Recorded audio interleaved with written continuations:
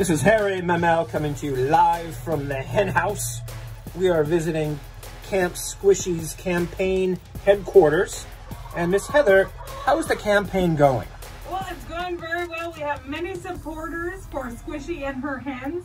She keeps her hens in line. She is the leader, but we are behind. We're about $1,000 behind. So every vote counts. Every vote matters. Vote with your wallet for Squishy.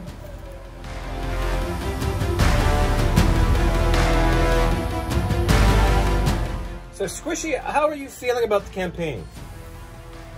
She's very excited. She has rallied all of her girls to look their best. They go to bed fairly early to get their beauty sleep, so they look always amazing. They're working on their flying ability as well. They do that daily. It's perfect.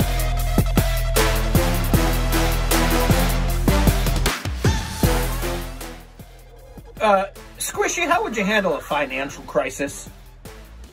She would just peck her way through it. Are you saying violence solves everything? Nope. That was like a piece of paper check. She just picked her way through it. Anything else, she would probably allow people to pet her a little bit until she runs away.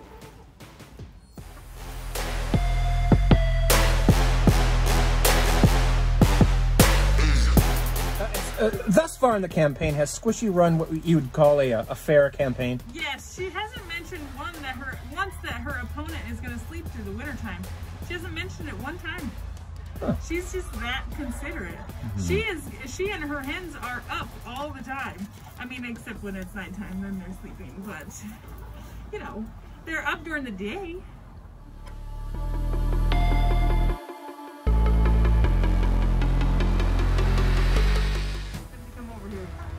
Oh, I saw some aggressiveness there in Miss Squishy. Yes. Uh-oh. See, she's keeping people in line. She is an actual leader. She leads and others follow.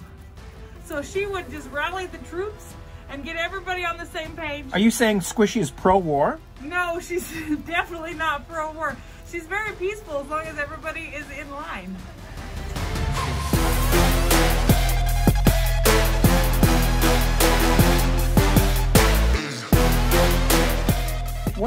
Once and if she does win, you know, what's 4 years going to look like? She will make sure that eggs are available for any animal that wants them in the zoo every single week, every single day if they can.